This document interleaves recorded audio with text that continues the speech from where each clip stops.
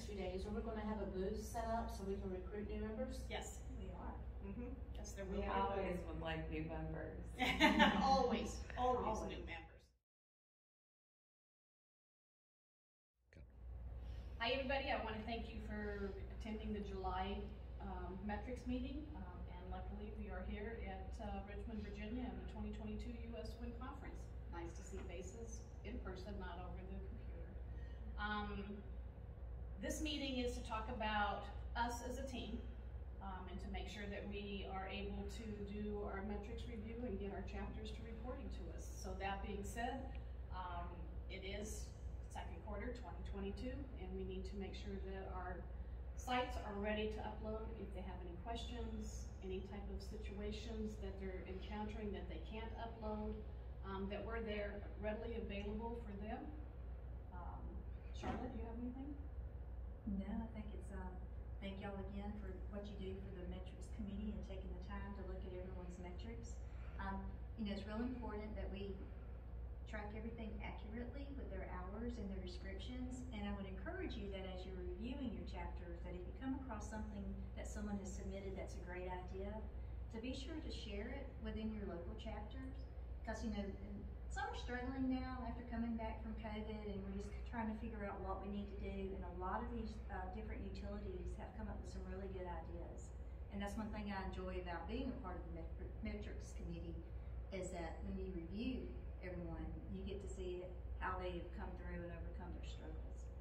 And being on that side of what she just said, if you notice that they have used something in their professional development at schools or within their community, talk to your chapters about having them upload that information to the library so other sites can do and use at the same time. We have a lot of good ideas out there, and when you're talking about science fairs, and you're struggling trying to figure out what I can use to do my science fair, you can go to the US WIN website, to the library, and extract that information, and that will help you with your chapters. Anybody else like to say anything? Just a reminder to the chapters to use the new forms. Yes, and that's located on the US WIN metrics committee site underneath the US WIN website. Anybody else? Well, we're here the next few days, are we going to have a booth set up so we can recruit new members? Yes. We are. Yes, there will We be. always would like new members. always new members. So what do we do with the metrics? How does that come into play with awards? The awards, we work hand in hand with the awards committee, and the information that we provide and we review, we send over to the awards committee, and they're the ones that decipher through it all to make sure who's going to receive the next year's awards in the large and small chapters. That information, more information is better than less information, which makes their lives easier. So that's why we ask for you to be very detailed in your descriptions and your comments at the end of your metrics. Anybody else?